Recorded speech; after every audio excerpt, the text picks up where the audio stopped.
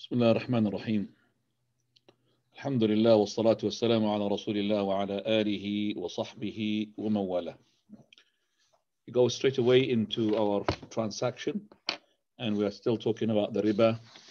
And the last thing that we have covered was an introduction of the riba, which we called it riba is better than the word usury or even interest.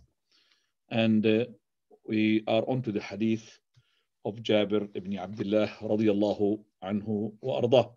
And before we go ahead with Ismail to talk about the hadith of Jabir, just let's make sure that we understand what is the riba. As we said, a riba is something that is being taken as an extra. That's the word riba, raba yarbu. And the riba is absolutely haram. And we're going to have the types of the riba, inshallah, because there's the riba nasi'a, riba fadl.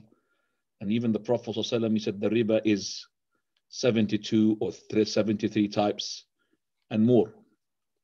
And the riba which we are talking about that is haram is not the riba in everything. So not everything that we take an extra for it in Sharia is to be riba. So for example, if, for example, a person, he had sold his car for 2 cars, there is no such thing as called riba. So if you sold your, for example, very pricey car, expensive car, and you've taken 2 cheap cars, or a deal you made for 3 cars, no problem. But if you gave £1 and you expected that person to return it £1.50 or £1.10 after a time, then that is the riba which is haram. But let me just emphasize the fact, not everything which is called extra is to be riba. Not everything that we take as an extra, that is riba. And we know that the fuqaha had differed regarding some issues where the riba takes place into, as we're going to discuss the hadith, which is coming through now, the categories where the riba takes place, which is the gold and the silver and the money and the barley and the wheat, as we're going to see inshallah. And we will understand as well why and the reason that they have the riba into them. So that was an introduction at the beginning, which we had 2 weeks ago. Now we go to more introduction, and then we go to the types of the riba. Tfaddal ya Ismail, which is where it says Jabir radiallahu anhu, he said that the Prophet ﷺ cursed the one who consumes riba. Now, Jabir narrated that the Messenger of Allah sallallahu alaihi wasallam cursed the receiver of interest, the one who gives it, the one who records it, and its 2 witnesses. He said, okay. No. He said they are all the same.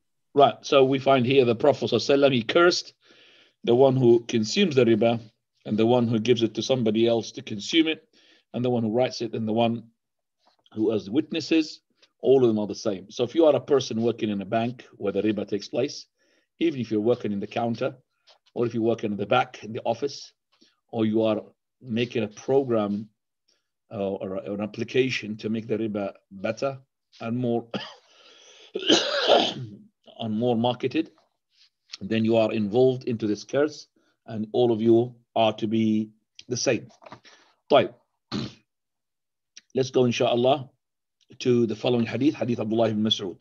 Now, Ibn Mas'ud narrated that the Messenger of Allah sallallahu alaihi wasallam said, riba has 73 varieties, the slightest of which in sin is like a man having intercourse with his mother. What more do you want as a punishment or a deterrence for the person to take riba? That the riba, imagine, is 73 levels. Okay, and the easiest of all, the one which is in sin-wise, the least of them, is equivalent to a person who is making incest, that is, fornicating with his maharim, and here his mother. How disgusting to do that. Well, this is the minimum level of sin-wise, of sinning regarding indulging into riba. So for those who are taking houses with mortgages and all of that, they should fear Allah subhanahu wa ta'ala. Now, Abdullah ibn Hanzala narrated that the Prophet sallallahu alaihi wasallam said, one gold coin of riba that a person knowingly consumes is worse than 36 acts of fornication. Subhanallah. So 1 dirham. Dirham is silver, means that this is the minimum in terms of money-wise. Dirham. Okay, it's equivalent to less than a pound. Okay, if you take it into riba while you know it is riba, then it is worse in sin-wise than fornicating 36 times. So imagine how much sin you're going to get, which is a major sin, to fornicate 1 time. To fornicate 36 times, some people, they don't understand how, they will be disgusted when they told somebody had made zina. Oh, a'udhu billah, he's bad. Somebody taking a house into a mortgage, it's okay, it's acceptable. So if they had it as in their mind that this person who's taking mortgage is worse than fornicating 36 times, I don't think anybody would indulge into riba. I don't think anybody would buy a house into a mortgage way. No way. Because you see, the people are messed up regarding their categorization of the sins, subhanAllah. And riba is one of those sins and major sins which are being underestimated all the time. طيب. Ibn Mas'ud. Ibn Mas'ud also reported that the Prophet ﷺ said, "No one is greatly engrossed in riba except that his affair will end up in little wealth." Okay, right. So any person who takes a lot of riba, and the riba he thinks is going to take a lot of money, definitely his consequences that the matter will go and directly into, is going to go less into either money, literally money, there's no less, or less in barakah. And that's true. Those people are indulging to too much riba. They know what I'm talking about. That, subhanallah, either they're going to be in less, literally that means that the money go less and suddenly they become bankrupt, okay, after they've been rich, or suddenly that they don't have barakah. The money is not really having any barakah into it. Okay, let's talk about the categories of riba. Naam. Its categories. Riba is divided into 2 categories: riba and nasi'ah and riba nasi'ah and riba al-fadl. Riba and nasi'ah is a stipulated increase in payments received by the creditor from the debtor due to delaying the payment. Okay, okay, go ahead. Fadl. This type of riba is forbidden by the Quran, Sunnah, and the consensus of the nation. Riba nasi'ah is that usually is the case, I lend you some money and then after a while you return them extra, the money and extra. And riba nasi'ah is clear-cut riba. So we call it in Arabic riba jali. It's obvious to everybody. I mean, if somebody tells me, for example, okay, brother, lend me 500. I say, okay, how many years you want it? Well, 2 months, 3 months. Okay, 3 months, return them 510 pounds. Yeah, I mean, I don't think he would say to you, come on, fear Allah, he would say to me, Sheikh, it's haram. So this, we call it riba jali, clear-cut riba. But the riba which is khafi is the one which is worse. That's the one which is the second one. Naam. Riba al-fadl is where money is exchanged for money or food for food in a spot transaction but with unequal values. This is forbidden by the Sunnah, the consensus, and the consensus, as it is a means that may lead to riba and nasi'ah. Nasi'ah. Hamza. It sounds funny. طيب. So this riba is going to lead to the first riba. And that's why it's hidden. And it's worse because people indulge into it without knowing it is riba. Here we find that a person selling food with food, that is, like, let's say, dates with dates. So he bought quality A dates, let's say sukkari, and he got 1 kilo, and he wants to swap it, okay, for 5 kilos of dates, which are class B or class C, which is not really good dates. Now, in the market, if you sell the class A, which is the sukkari, for example, and take the money, you'll be able to purchase 5 kilos from that particular class B or class C dates. But to do it this way, it's called riba, that is al-fadl. Riba al-fadl, which is that fadl. Fadl means extra quantity, and that's riba. So if you want to make it halal, sell your class A dates and get the money, and with that money, buy class B, class C, and it doesn't matter how many kilos you want from that. But if you want to make it halal, then it has to be in this way. That is, you put class A, for example, sukari, 1 kilo, you have to swap it and exchange it for 1 kilo for class C or D or E, whatever. Then it will be halal. 1 kilo for 1 kilo. And there's another condition for that in these things, that it has to be on the spot. So it has to be on time. I cannot really wait. So I can't say to him, for example, take 1 kilo of the sukari date and give me a day or so, or half an hour. Let me go and bring from home class C or D. No, it has to be on the spot, hand to hand. As we're going to see with practice, inshallah, examples, in a minute. So this, understand this very well, inshallah, where the riba. So riba here is called riba al-fadl. We're going to understand it very well, where the person, he is not supposed to give extra because it's the same item. It's the same item. It has to be with the same amount. So 1 kilo of wheat, class A. If you want to swap it with class B and class C, even the class C is cheaper, okay, then it has to be, that is 1 kilo. 5 grams of 24 carats of gold.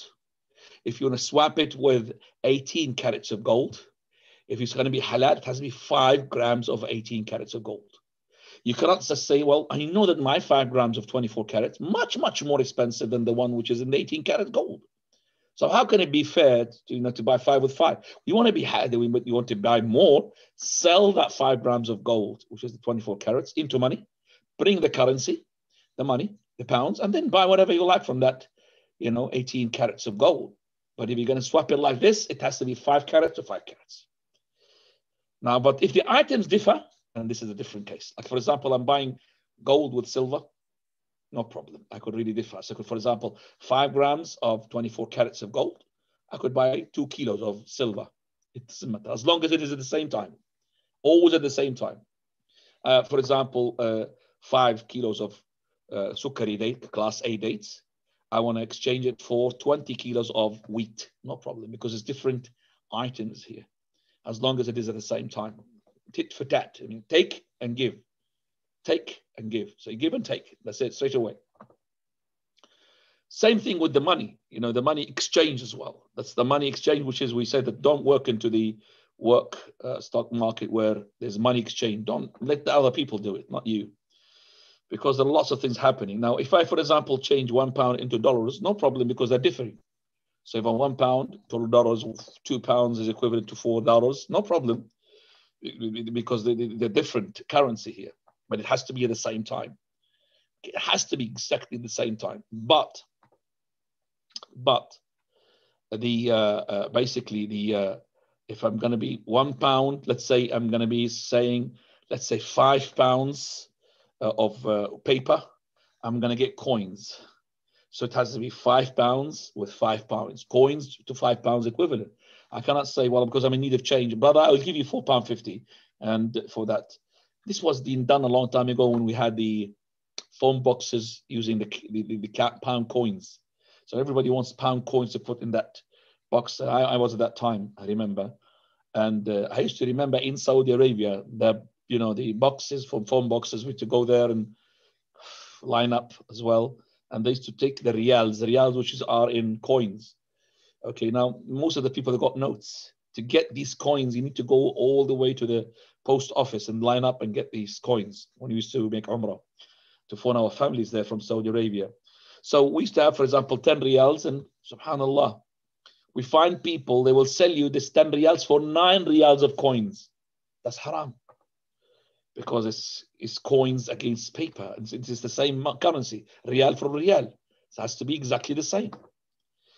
Yes, Sheikh Ibn Uthaymeen, he made a fatwa which the scholars did not really agree with, that it is no problem as long as it is not being done because of this, it's because of the service. Meaning that this person, he's going to go travel all the way to the post office. Yeah, okay, well, that is the case, if it is the case. But the thing is that these people, they can take it as a tijara. It's not, for example, I have seen a person go and get it for me. Okay, I'll give you two riyals. Go and give me coins from there. It doesn't matter. But this is now swapping this for that, and that is haram. So if it's currency, it has to be, if it's going to be the same currency, £5. And this happens as well when you have somebody about 2 days ago gave me some money and there's included 20 pound notes, the old one. I said, brother, I don't want this. He said, Akhi, keep them. Maybe they will go more expensive. I said, that's riba. 20 pounds, regardless of how old it is. There are some people, I remember, that they even keeping pound notes from, before.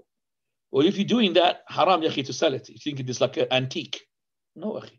That 1 pound of yours, if you kept it, is going to be equivalent to 1 pound of our money. Regardless of how long you kept it, there's no such thing called antique in money. The money, and it has to be equivalent to that thing. 1 pound to 1 pound. So if you kept your 5 pounds, which is a lot old one, you think you're going to gain more money for it, sell it, use it from now. Go to the bank and exchange it for the new one. You can't do haram. This is not allowed. How many people do they know these things, subhanAllah? We tell them these things because it's very new for them, because they keep money and they hold it and they say that this is really old and it's going to be more worthy. No, akhi. Money for money, equivalent. Pound for a pound. But if it's pound for $1, pound for Jordanian dinars, yeah, it could differ the quantity, but it has to be all the way, same time. Same thing here when buying gold. When you buy gold with your money, for example, pay £1,000, I'm going to gain gold. It has to be at the same time. So buying gold online is haram. So if I'm going to buy, I'm paying with my credit card or whatever means I'm going to do, and then this company is going to ship it to me, that's haram. That's riba. Okay, that's riba because it has to be, I could choose the gold. For example, choose the gold. Once the gold comes in, then I have to swap it either with cash money or with the machine at the same time. But for me to buy it online and then for it to come, not allowed. That would lead to, later on, to a fight. Because the gold, while it comes, it could go up, it could go down. That's why it is. Even if I, for example, went to the shop to buy some gold, and I made a deal with him, and they said, okay, I'm going to buy this. He said to me, okay, 500 pounds. So, okay. So I took the gold, put it in my pocket, and I said, oh, okay, I'm going to go and get the money from the car. It's not allowed. I have to put the gold and wait. Go and get the money from the car, swap the money with the gold straight away. It cannot be you go to the car, even if it takes you, it's just parking opposite the shop. It has to be like this. You don't know what's going to happen during that time. Either the gold goes up or goes down, and one of them is going to be a benefit. That's why beneficiary or a loser. And that's why Islam prohibited all of this called gharar, something which is there's an unknown, there is a big risk in the situation. So this is an introduction for what is coming now in a minute, inshallah. So to understand what is riba and nasi'a or riba al-fadl, let's go to the items where the riba goes into. Now, fadl. The types of wealth in which riba occurs. Riba only occurs with respect to the 6 categories of wealth that are explicitly stated in the following hadith.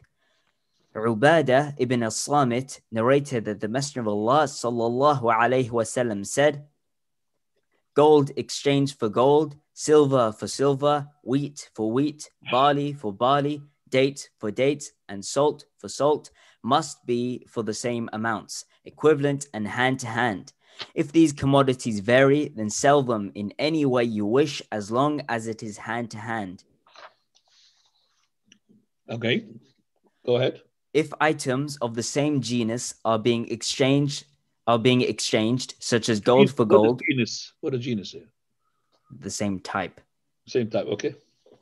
Are being exchanged, such as gold for gold or dates for dates, it is forbidden to increase any one of them or to pay them over time. They must be equivalent in weight or amount, regardless of any differences in quality, good or bad. Furthermore, one must take possession of it in the same setting.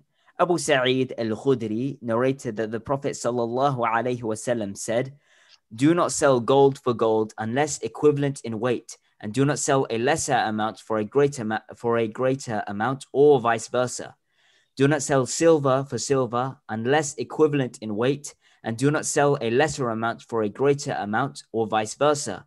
And do not sell gold or silver that is not present at the moment for exchange of gold or silver that is present.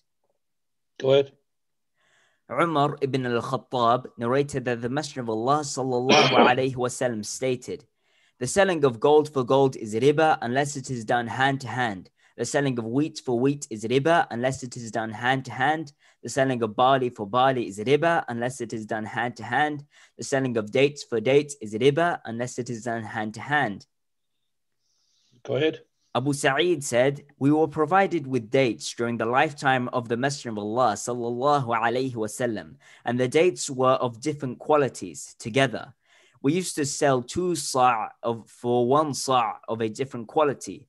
When that reached the Messenger of Allah sallallahu alayhi wasallam, he said, do not exchange 2 sa' of dates for 1 sa' of dates, or 2 sa' of wheat for 1 sa' of wheat, or 2 gold coins for 1 gold coin.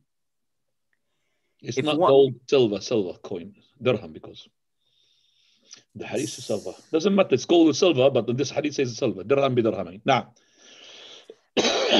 if one wants to exchange one commodity for another of a different type, such as gold for silver or barley for wheat, this is permissible as long as the exchange takes place at once. This principle is based on the hadith of Ubadah quoted earlier. If these commodities vary, then sell them in any way you wish, as long as it is hand to hand. It is also based on the hadith of Ubadah recorded by Abu Dawood and others. And there is no harm in trading hand to hand, gold for silver, and the silver is more. However, over time is not allowed. And there is no harm in trading hand to hand, barley for wheat, and the wheat is more. However, over time it is not allowed. Thus, if one trades any of these 6 commodities for another of the 6 commodities, which has a different purpose to it, such as gold for barley or silver for salt, then it is allowed for the quantities.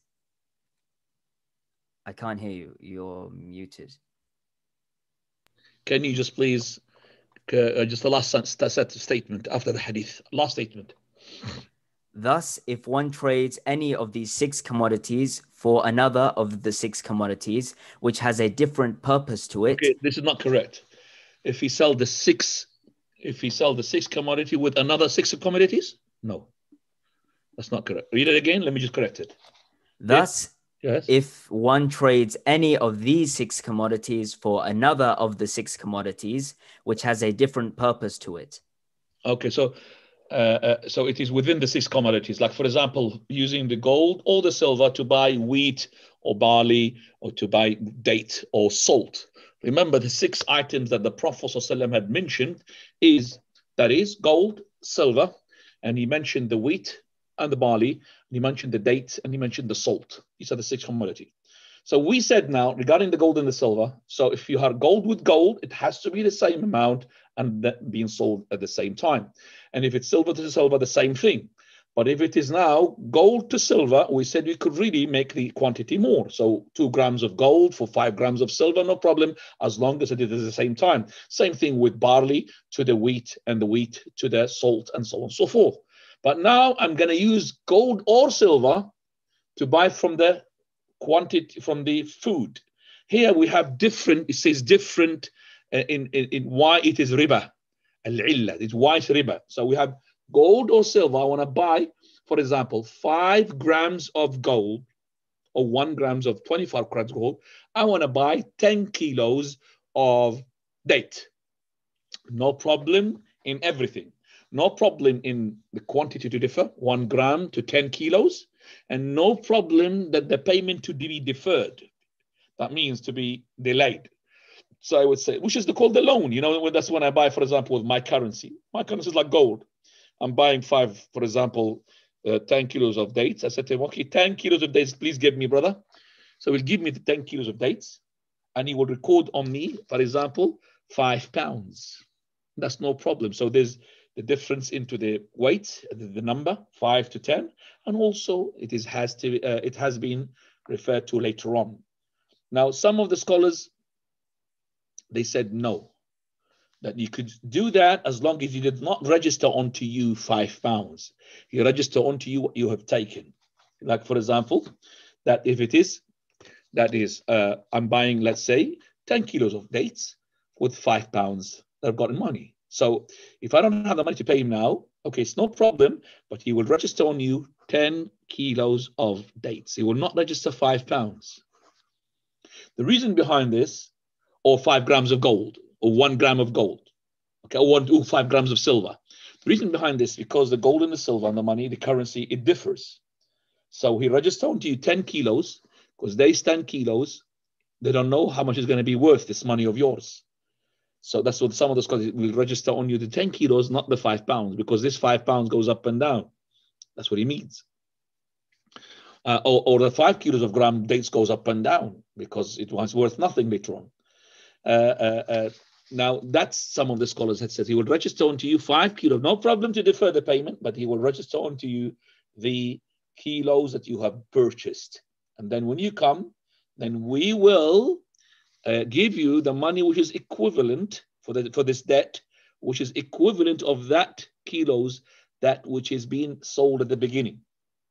Not with the kilos which is being, you understand me? Because you don't want to have an extra money for something which you haven't got. I'll give you more clearing here regarding this issue.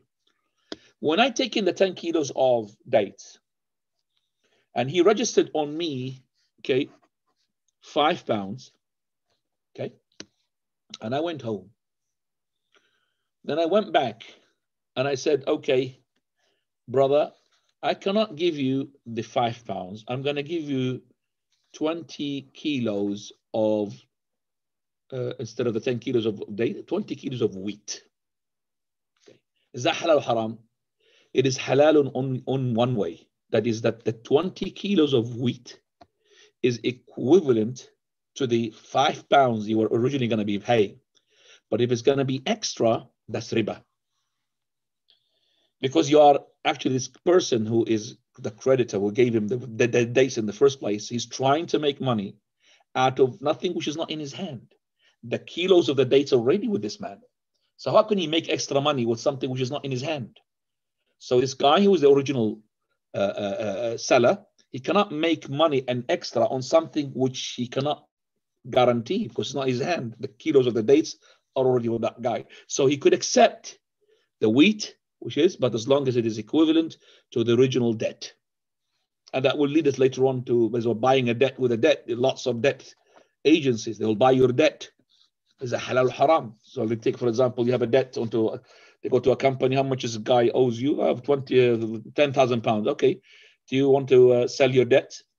So they said it, okay, because they've already given up on this guy, 5,000 pounds, and this agency will start going after that guy just to get whatever they can, as long as they get more than the 5,000 pounds, they'll make a profit.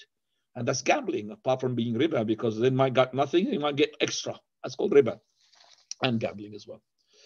Right, let's go back to the hadith and well add. So we see here, read me the last statement before Aisha radiallahu anha, last statement which we wanted to correct it. Please read it again. Thus, if one trades any of these 6 commodities for another of the 6 commodities which has a different purpose to it, such as gold for barley or silver for salt, then it is allowed for the quantities to differ as well as for the payment to be made over time. Okay, so to be the quantity differ and the payment to be on a different time later on. Now, Aisha radiallahu anha, she said, Aisha radiallahu anha narrated that the Prophet sallallahu alaihi wasallam bought foodstuff from a Jew on credit, and he gave him his shield as collateral. Okay, so he bought from him 30 sa'. This is the head of the state. Remember, the Prophet sallallahu is at the end of the time of his life.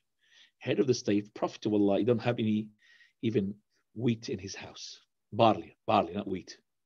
So he had purchased from this Jewish man 30 sa'. Sa' is about 4 handfuls, which is about 2.5 kilos of barley.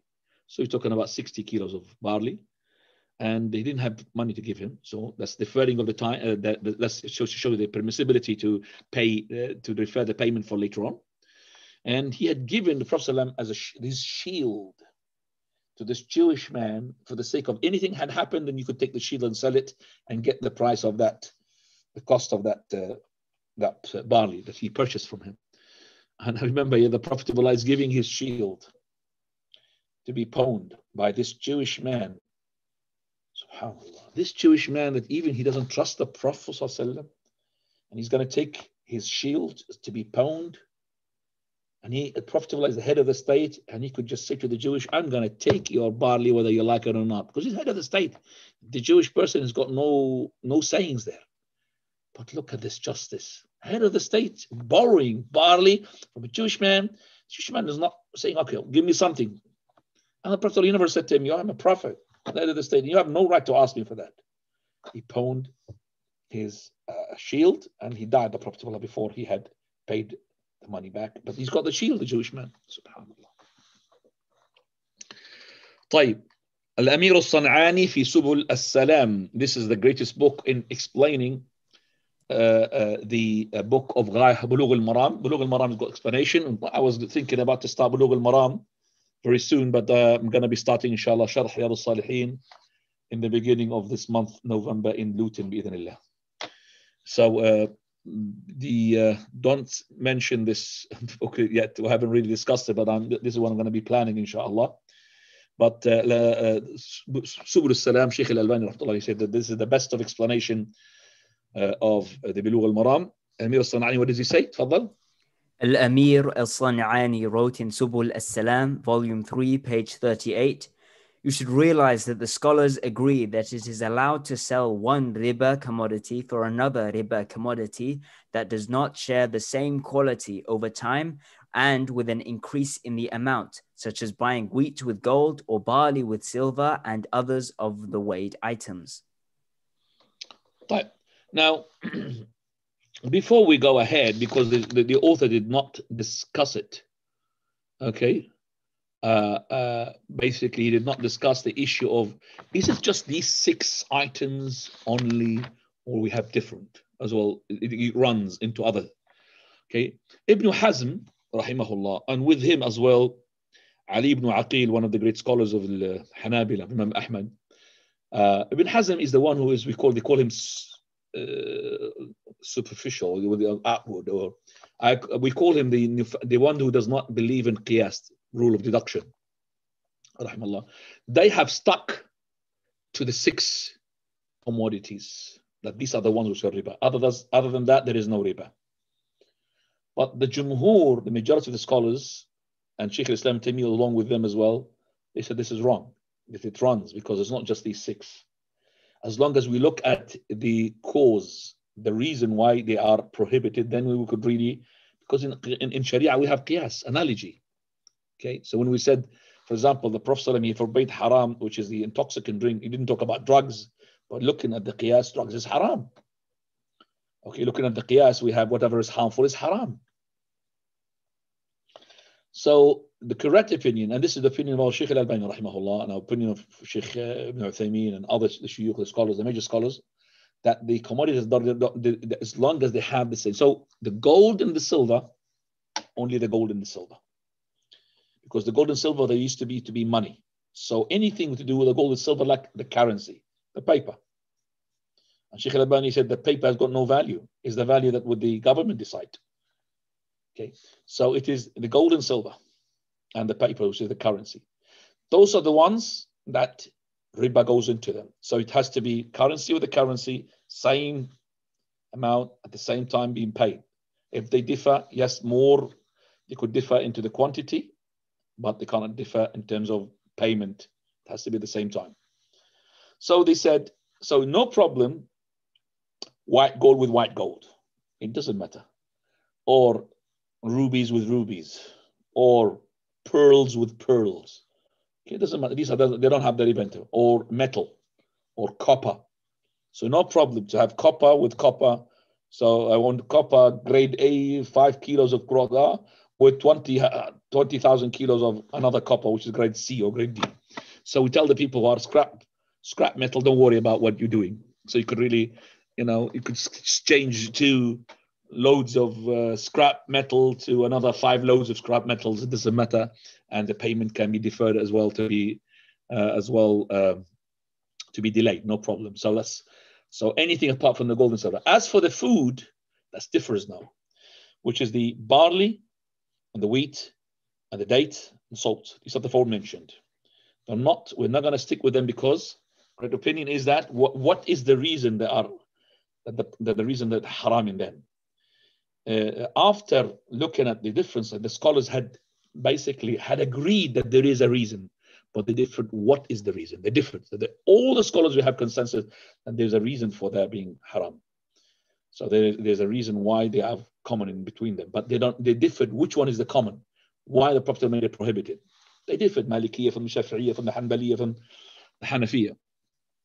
The correct is Sheikh Islam Taymiyyah, and also which is the opinion of our Sheikh Al-Albani and the Sheikh Ibn Uthaymin rahimahullah و يعني جعله من أهل الجنة. They said that the reason behind this is that the weighing and they are food. So anything to be weighed or to be food, they're together, weighing and food. Then the riba goes into them. So let's just talk about something where the riba goes into and something which does not go to the riba into.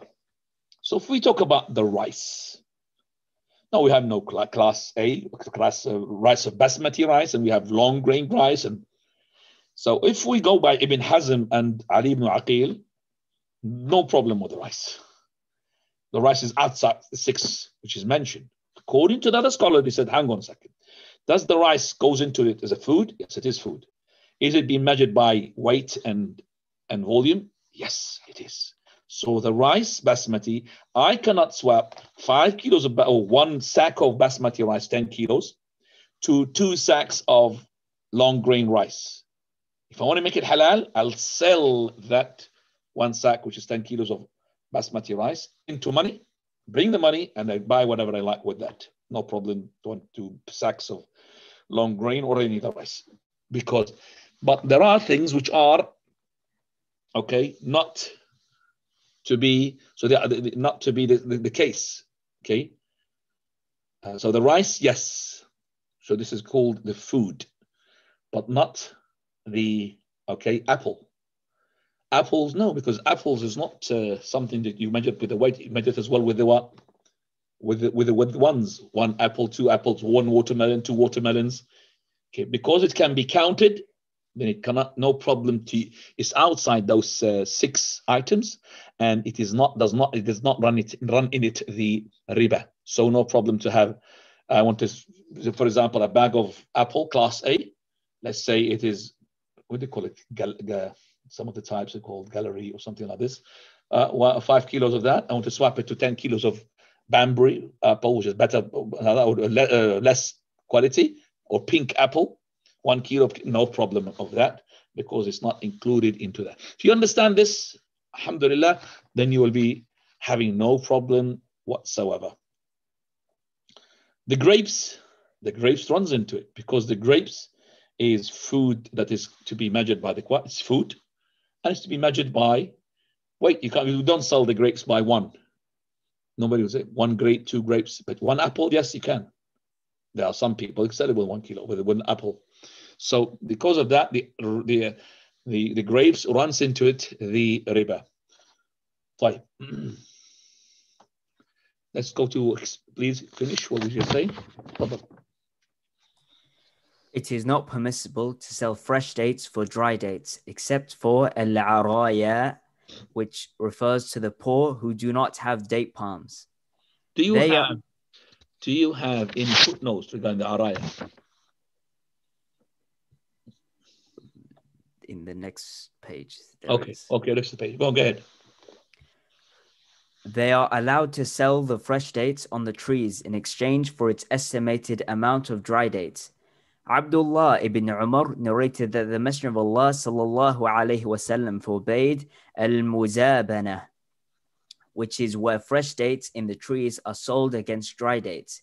He also forbade selling grapes against raisins for an estimated weight. Okay. Right. So he said, the Prophet of Allah, naha anil muzabana. What is the muzabana? Bay'u al-thamari bil-tamri kayla. That is to sell the fresh dates with the dry dates. You know that the fresh dates, they are more weight into that than the dry dates. Is always, because the moisture is gone from them, they will be, the dry dates will be lighter, and the fresh dates, the juice into them, they will be heavier. طيب. and then he said as well, he forbade as well the karm, which is the fresh dates, grapes with the raisins. Okay. Now he called here the fresh grapes, the Prophet ﷺ, he said al-karm. And that was before the prohibition of the Prophet ﷺ to call the grapes into karm. He said, لا تسموا العنب كرما. Do not call the inab, the grapes, to be karm. فإن قلب المؤمن هو الكرم. For really the heart of the believer is the karm.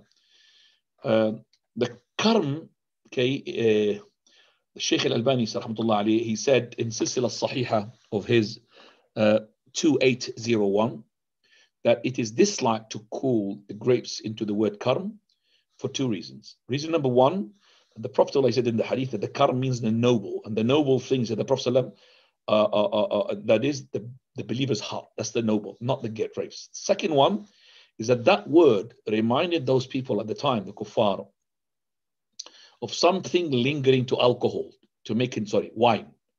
So this karm reminds them and arouses inside them the drinking of the wine. So that's why it is disliked to call the grapes into karm, because the karm is the extracted juice, which is the wine juice out of this grape. That's because of these reasons that it's disliked to call, it's not haram, but disliked to call the grapes is into karm. We call it inab.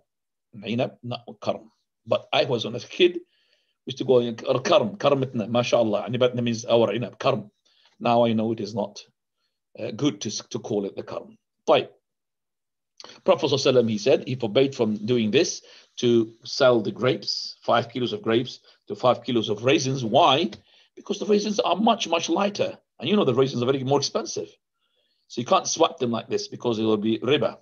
But you could sell the grapes or sell the raisin and buy the other product. Zayd ibn Thabit, Fadal. Zayd ibn Thabit radiallahu anhu also stated that the Messenger of Allah gave an exemption for the araya to buy dates according to an estimate of their weight. Al-araya is where someone gives another the fruit of a date palm tree but not its ownership.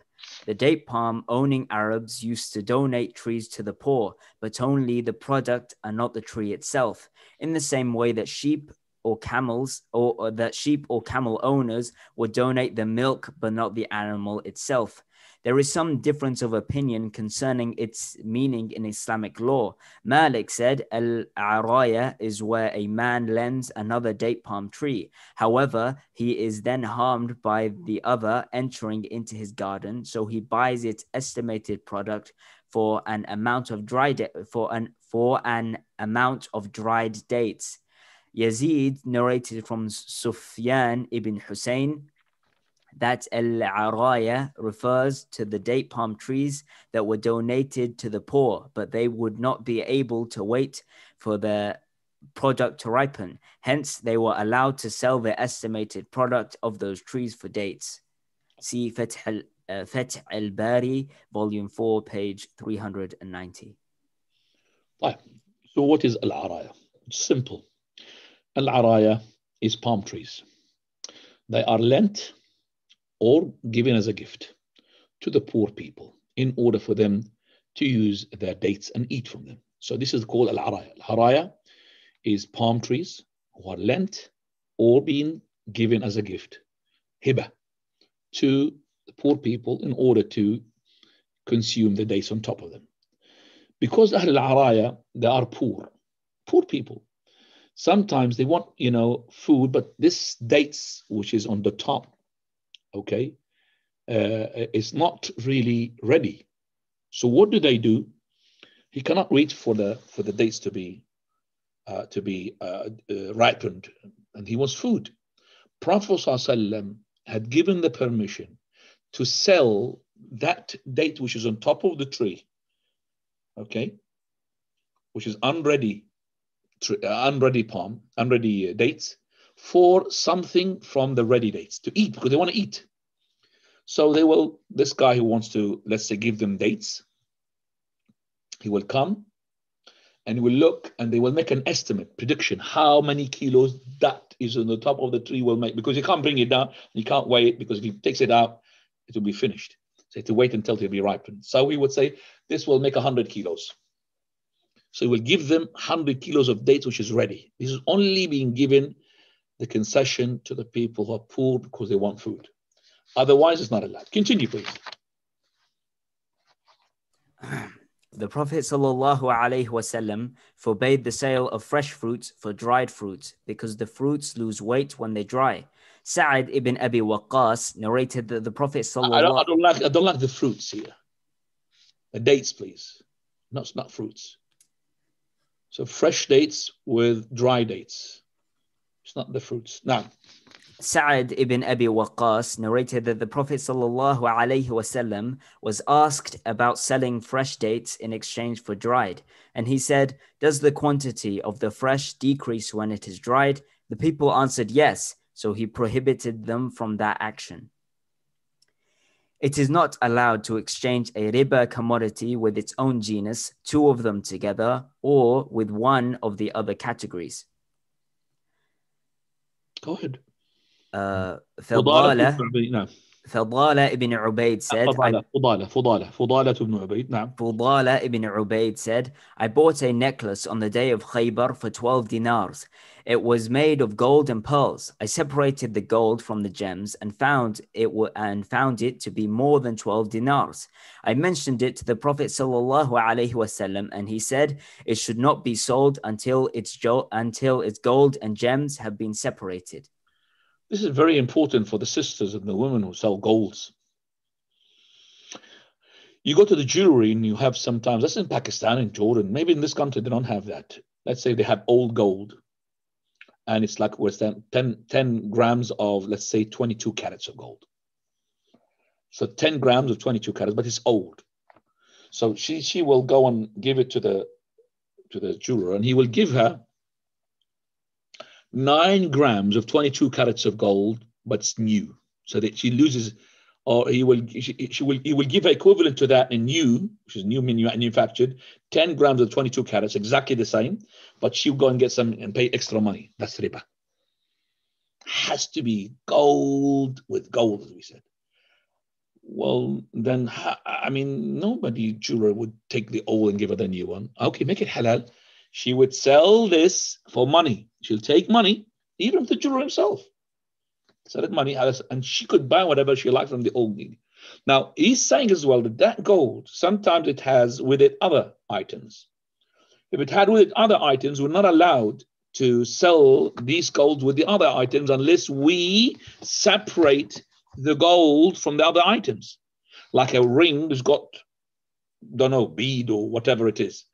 I cannot sell it like this. I have to separate to know how much is the weight of the gold. I cannot just sell it like this. And that is, as I said, lots of people enter into it. Haven't you seen people buying golds with checks? I have. It's haram. Because checks is different from the credit card as a debit card. Debit card straight away. So if I'm going to buy gold or silver, okay, it has to be hand to hand. And you'll find, for example, that this person paying with a check, and the check takes about 2-3 days to clear. That's haram. So these things that we have seen in the market, like women buying the old gold, and they will say the manufacturing price. You see, that is haram. Unless you go to a jeweler and you say, for example, I want to manufacture a necklace. How much is the gold that I need? You need to buy 10 grams. Okay, 10 grams. So he takes the price of the 10 grams and plus his manufacturing labor. No problem. Let's later on, she got it and she wants to sell it back. Okay, she sells it back. Okay, how much is it? 10 grams is still 10 grams. And then he gives her the price of 10 grams, but he deducts his labor. That's haram. Because that's what's worth the gold. Why do you want to deduct the labor? The labor, you took it from me when you manufactured it now. So this gold, what I paid for the gold, this gold maybe I came on a different day. The gold maybe gone up, gone down, but you cannot deduct from me the manufacturing. Whether it's him, the same one who did it, or somebody else with the factory. That's what the people they do these days. Fine. Let me just see if anything that I need to make sure that I've left.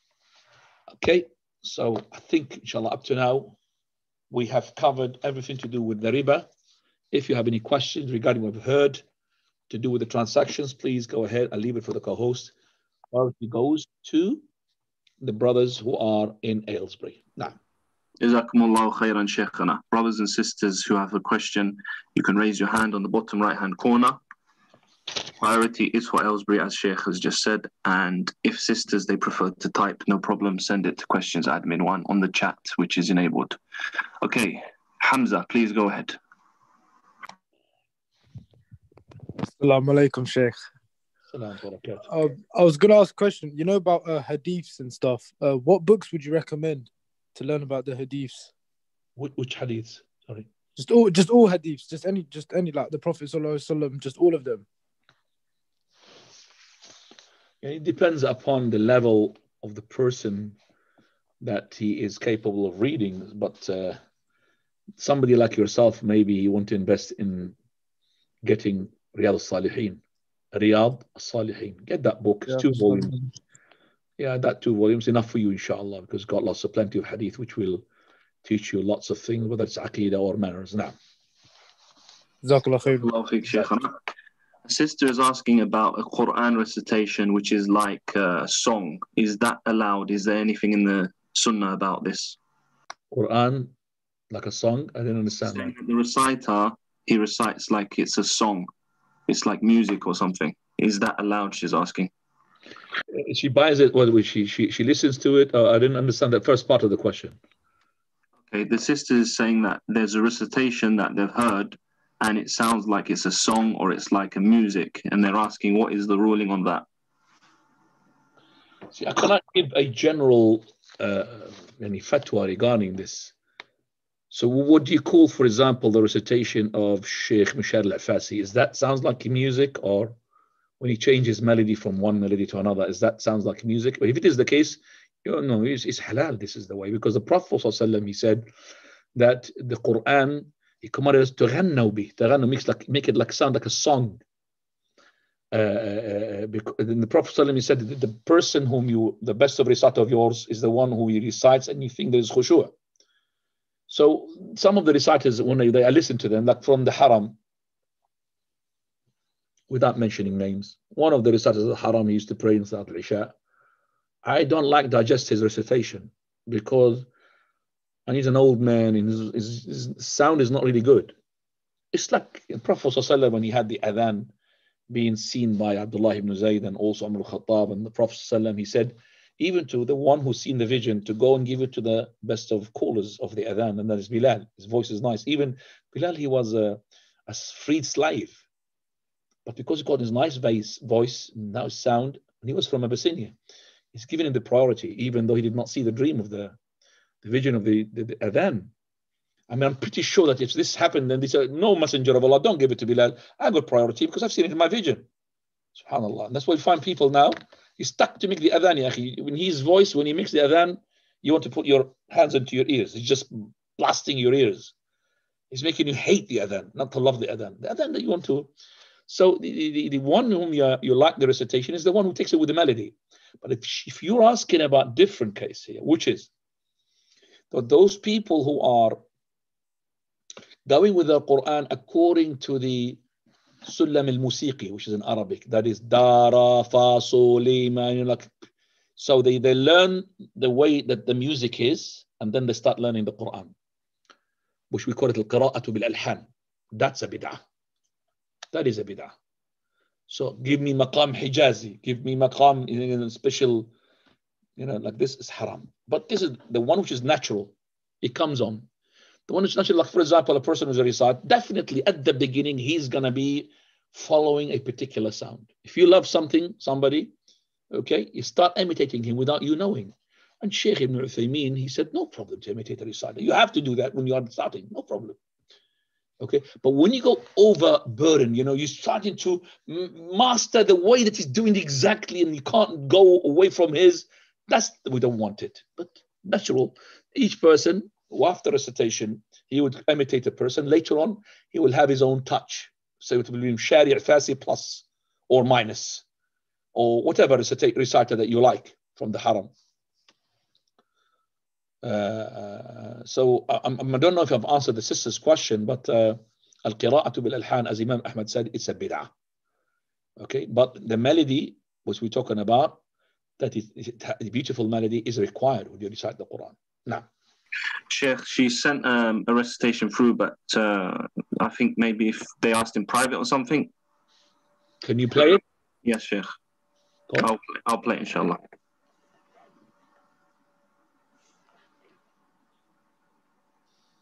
أعوذ بالله من الشيطان الرجيم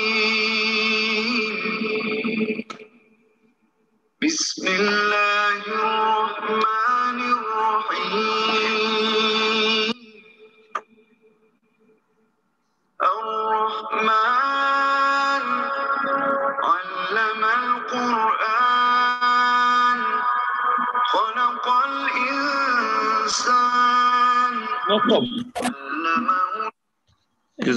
Up to here, that's no problem, inshallah.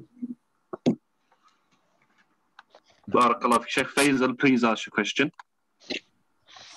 Sheikh, of course, there is inflation, right? So when these people are lending money, they're saying, well, the value of the money goes down. That's why I'm charging this money, which is interest.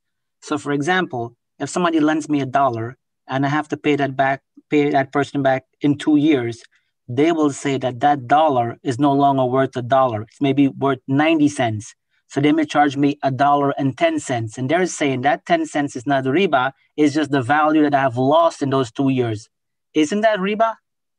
Absolutely, it's 100% riba. This is where the people are making excuses for that. But that there will be understandable case when that you lent him $1,000 and somehow the country went in war, okay, and this currency of his collapsed. So this $1,000 that you have borrowed is worth now, okay, $50. That's understandable. So we will give him equivalent, not to do a rate which is from the beginning. I'm going to charge you extra. That's riba. But when I wanted to give the debt back, Prophet, he said, ahsinu, be beautiful. So you can give the debt plus extra money, even if it's the same money, but not something which is pre-planned or pre-conditioned. So if this money, like this happens a lot in people, for example, borrowed, let's say, I myself, it took place with me. I lent a person in this country, okay, £400, and that is back into the year 1982 or 83. When I came here, I lent him. I learned the hard way how to trust people. I lent him £400, an Iraqi person. And he's supposed to give it to me within 2 months or 1 month. So it took about 6-7 years. And in that time, what happened? 5-6 years. Iraq entered war, okay, which is the first Gulf War, and then the second Gulf War. The first one, which is in the 80s beginning, and then 1919, which is the disaster. So when the first war took place, the currency of the Iraqi is gone rubbish. Before 1 dinar, Iraqi dinar, is equivalent to about £3. When the war took place, the dinar will not even bring the pound. So I kept asking for my money, £400, which is pounds in currency. And what he did, because he didn't want to pay, I had my relative, uncle actually, who is studying in Iraq. And the father of this person who had lent him the money, he is one of the doctors and professors, okay, which is in the university where my uncle studied. So he kept embarrassing his uncle, the money of my nephew I wanted. So instead of giving me, which is equivalent to the 400, he's given me the equivalence of that in Iraqi, but in the Iraqi when it was powerful. So he gave him, I remember, 190 Iraqi, which is in the powerful time, is equivalent to what? 400 pounds. But he gave it to him when the currency is down. So in the 190 equivalent in Iraq to 400 pounds. But you take it outside Iraq, nobody wants to buy it. So I got for the 190 dinars of Iraqi, maybe 160, 150 pounds. And I lost 250 pounds.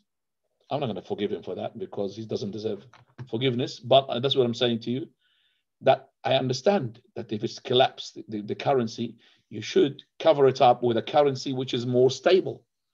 Like the most stable currency now is the dollar. Okay? So if you lend, but if I lend you, for example, in pounds and pounds, it depends how long. For example, let's say, for example, 20 years, I gave you to give you back the money after. I mean, I will give you not the inflation. I will not precondition that from the beginning to give me such and such. But if I give it after a long time, I will give money extra to that guy for the sake of thanking him, not a pre-planned riba. Wallahu ta'ala a'lam. Naam. Harun. Jazakallah khair, Sheikh. Harun, go ahead. Assalamu alaikum.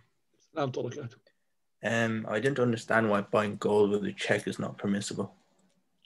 Buying gold with a check. The check, it does not clear on the same moment. It's not like the card, which is in the machine straight away the money is gone. So because it's deferring the payment, it's haram. It has to be the gold straight away with the money. So pay the money, you get the gold. Pay the money, you get the gold. So here I'm getting the gold, but the money is not being paid. I'm paying the check, and the check is a promise. We said even online you can't buy it. Because here there's money's gone straight, and the gold has to be arrived yet. We said we could choose the gold until the gold arrives, then the money will exchange and the gold will be taken. It has to be hand to hand. Allah's Messenger, he said, tit for tat. Ha and biha. Ha. Take, give. Now. Barakallahu fi Sheikh. A different sister is asking, is it allowed to read the hadith of the Prophet ﷺ like a Quran recitation with a melody? The scholars have differed. We find that this is the Uslub al-Najdiyin. The scholars from Ahl Najd, they do that. So you find, for example, person reciting for Sheikh, especially the Sheikh Ibn Baz rahimahullah, they will recite it in a way which is the melody. Our Sheikh al-Albani says it's a bid'ah. It's a bid'ah, it's not correct because it wasn't being done at the time of the Prophet ﷺ or the companions. Some argue it is okay, and there's their reasons for this, like Sheikh al-Usaymi, and I've heard what he just said. And Sheikh Abdul Razak, Hafidahullah, the son of Sheikh Abdul Muhsin Abbad, he's got, for example, Al-Adab al-Mufrad explained, and this is the reciter for him. Sometimes he does the hadith, most of the time is normal way, but sometimes I've heard him saying it with a melody, just about sometimes some hadith. So the Sheikh Abdul Razak is like saying to him that we want to have a diversity here. I myself, I say there is no whatsoever trace at the time to mix up, to read it in a melody. By the way, to read it in a melody, not to apply the ahkam al-tajweed. That's a bid'ah with the consensus of all of them. So, because Naha Rasulullah, I can't make gunnas and ikhfa and all of that. That's not correct. But the way that is a melody, no, that's the difference. No. Jazakumullah khairan, Sheikh. Muhammad Ali, please go ahead, brother. Assalamu alaikum wa rahmatullah. Sheikh, now people buy gold and they save it as a deposit, like they want to use it in hard times. So I think I heard somewhere, but I don't recall now. It's not allowed to save gold like that. You're not allowed to invest into gold, meaning that I cannot buy gold to sell it later on. Yeah, it's not correct. It's haram. No. Yes, that's correct. 100%. How is that, Sheikh? Sorry? How is that? Like, what? Because it's gambling. This is like gambling. No. It is gambling plus it's riba. It's gambling because you're hoping to go for the gold up and to go down. Okay, so that's haram. Our Sheikh Al-Albani said it's prohibited and haram. You've asked me about something which I have to, because you are from Canada, and it's about the Sheikh Al-Athiyubi rahimahullah regarding the word of the names of Allah. Sittir. Didn't you ask me about that? No, Sheikh. Yes, okay. I've looked at it basically, and the two, with respect to our Shaykh Rahmatullah Ali, the two are correct. As-Sittir and As-Satir. Abdus Satir or Abdus Sittir. And when he says that most of the names of Allah Azza wa Jalla was on the weight of Fa'il, Al-Majid, Al-Hakim. But in the same hadith, there is Hayyun, which is not Fa'il. So Hayyun on the weight of Sittir. Same. So it looks like both are to be correct. No problem. Sittir.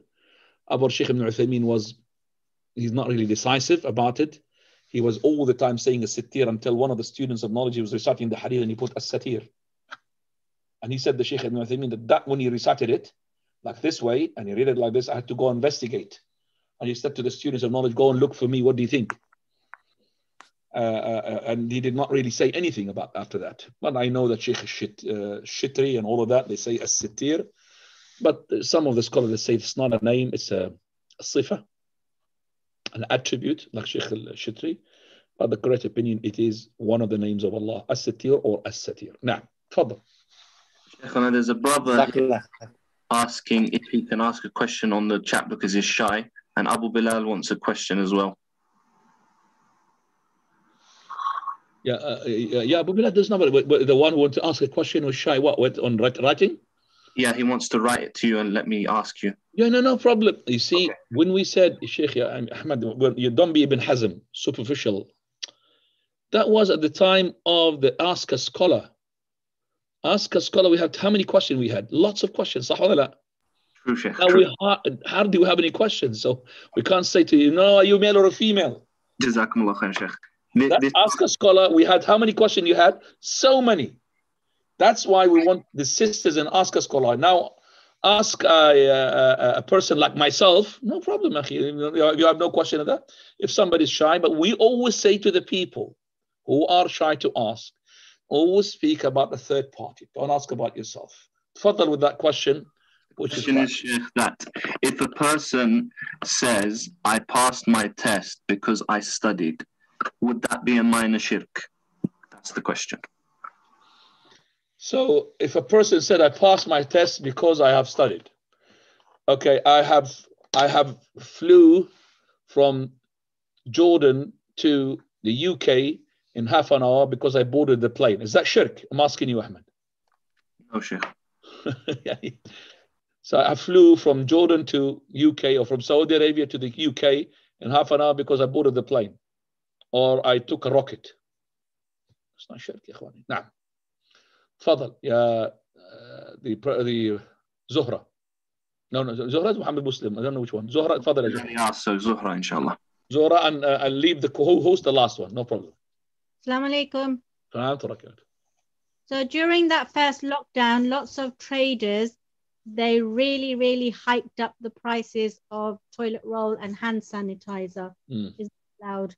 Haram. That is haram. That is exploiting the situation with the people in need. Tissue, which cost about £2-3. This shop, which has been exposed by an English guy, I remember, and I think it's like a Hindu shop. I remember it was in London, and you're selling it for £12. Just some rubbish tissue rolls, which cost about £2-3, selling it for £12. And this guy, he hammered them. Have you seen that clip? I don't know. So have you seen it? Yes, they're not allowed to exploit things like this. Allahul Musta'an. People take advantage of these things. Even the Muslims. I went to the shops. I don't want to say the shop here in well-known supermarket. And they put the price of the noodles because I buy noodles. Usually I give 5 for £1 or 4 for £1. 5 for £1 by box. At that time, 3 for £1, then 2 for £1. Exploiting the situation. Yeah, and they give you an excuse. I bought it expensive. If you don't buy it, just leave it with that manufacturer. Don't buy it, and they will match it. Will put it down. Don't buy it. No. He was selling a small bottle of hand sanitizer for £10. Yeah, listen to me, sister. If this person sees that the sanitizer is important, and the only way to get it is to get it expensive, and he's selling it as no greed, is no problem. But if he is making himself the price like that because of the need, that's haram. جزاك الله خيرا. جزاكم. نعم. تفضل يا محمد. By the way, if I want to end the class, ya Ahmed, and there's a question for the co-host, you just tell me there's a question for the co-host, I'll just give the co-host, okay? So there will be no closing of the class. نعم. تفضل. Assalamu alaikum, Sheikh. I'm just confused about one of the points you made. You said Muhammad Zaman, if you want to get priority, yeah, you have to write your English name as follows: Muhammad Zaman and Aylesbury. Inshallah. So you will be on the top of the list. But like this, Muhammad Zaman Muslim, and in Arabic, is even confusing to the brother Ahmed if you are from Aylesbury or not, because you are depending upon me. I don't look at the names. Sometimes I do, sometimes I don't. Tafadhal. You made a point regarding if one wants to exchange one commodity for another of a different type, such as gold for silver, the exchange has to take place at one time. But you also mentioned if you trade one of the 6 commodities for another, that the payment can be made over time. How is that possible? It doesn't make sense to me. It sounds contradictory to me. I didn't say outside the 6 commodity. I said from these commodities, there are 2 types. One, which is their reason is like the gold and the silver. They are gold and silver, which is to do with currency. And the other one, which is aforementioned, the dates and the salt and the barley and the wheat are food. Okay. So if I'm going to buy from the gold or the silver into the food, no problem. The quantity to differ and the time to differ. Is that make it clear for you? Yes, definitely. Yeah. طيب. Majid. Assalamu alaikum, Sheikh. This is just, as you just explained about investing in gold. How is it if we invest in plots in real estate and obviously the price goes up and then we can sell it, like buying and selling land, houses, because that's also investing money. You're not clear because you're speaking from a cave. I don't know what we're asking about. Again. Well, let me just put on my headset. Yeah, I can't hear because you're speaking from a cave. Now we can't hear you, brother, I'm afraid. Can you hear me now? Yes, that's better. Oh, sorry. Okay, so I'm just asking the question regarding investing in real estate. So we buy plots, we sell plots, we buy properties. Obviously, we keep. Because my English is not that good. Your real estate, what does that mean? Just buying and selling properties. So property for land. Okay, selling property. No problem to sell on properties and land. So what is the question? The question is because someone asked the question regarding investing in pure gold with the intention when the price will go up. Yeah, that's different. Gold and silver, those are the ones that don't really goes onto the properties. So somebody buying a car and he's waiting for it to get more expensive. No problem. Okay, that's fine. Remember the metal scrap? You remember the metal scrap we talked about? So metal scrap had to be happy. No, that's fine. Thank you. I have too many questions. I need you to finish the class. I've got a headache.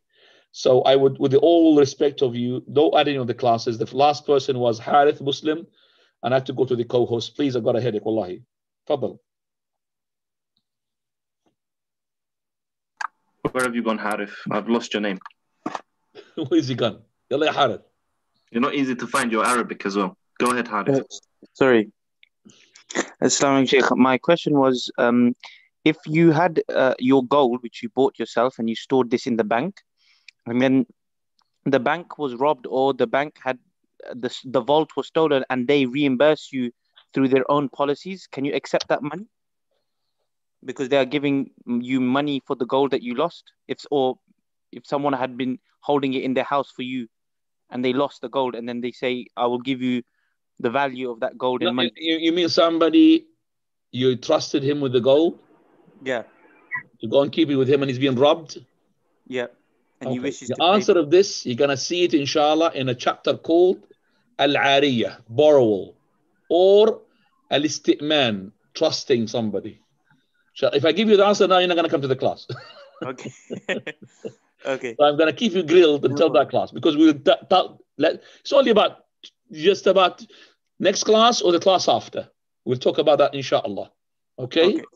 Which is al-amana, the trust. You've been trusted. And you're going to find something very interesting. Is he liable to pay you back or not? Because there's a difference between Somebody who's been paid to look after it, and somebody who's doing it for a favor. Okay? And different as well, where you told him where to hide it, or where he had put it. You'll find lots of things that would amaze you. Inshallah. And also, I liked your Ibn Hazm reference, Sheikh. It made me laugh a lot, actually. Yes. Ibn Hazm, from his superficial, for example, Sheikh Al-Albani used to say that the Prophet ﷺ forbade us to urinate into the still water, the water like a pond, which is like a water swimming pool or a pond or lake, which is not like a sea, okay? To urinate in it. So Ibn Hazm, he says, no problem if you urinate in a pot and you put the pot of urination in the pond. He makes it haram only to directly urinate. Nah, that's the funny thing about Ibn Hazm. Ya Abu Farid, Faddal. And we said the last question, Al-Harith, but I can't really upset Abu. Jazakallah khairan, Sheikh. Hi, Chef. What is the ruling on buying and selling at auction? Halal. As long as it's halal items, halal. As long as you are not really doing it for the sake of putting your price up, halal. There's no cheating, halal. And also you're not really betting on something which is ridiculous, like a paint. I remember Kiss 2, which was sold in the Kiss 2 was sold in 1990, £2 million. And if you look at it, maybe an elephant drew it. Maybe an elephant just took a brush and with his trunk, and they sold it for 2 million. Allahul Musta'an. Even for the paint expertise, they said it's not worth it even 2p, never mind 2 million. Now, that's called weight of money. Fadal ya Jazakallah khair, Sheikh. So there's a shop in Reading Town Centre, and it's all over the UK. They buy and sell gadgets like phones and laptops and things. So if you sell them your phone, they will give you a cash price of, say, for example, £100, right? And they'll give you the cash and you can walk away. Or they will give you £125 voucher, which you can spend with them to buy another phone or another laptop or something. No problem. No problem. I want to sell my phone if you want to take it as well. سبحانك اللهم بحمدك أشهد أن لا إله إلا أنت أستغفرك. جزاكم الله خيرا. بارك الله فيك.